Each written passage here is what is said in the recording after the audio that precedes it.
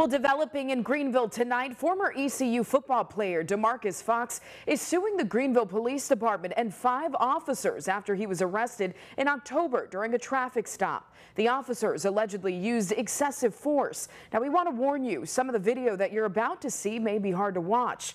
This was taken during the arrest. You can see Fox pulled out of the car and thrown to the ground. The lawsuit lists Officer Keith Knox, Bryce Wordsworth, Justin White, Kurt Puerto, and Justin Wooten. Fox is seeking compensatory and punitive damages in excess of $1 million.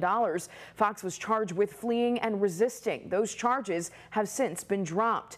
Now, the City of Greenville is releasing a statement about the lawsuit. It says in part, the City of Greenville takes public safety very seriously. The police department works diligently to keep the community safe.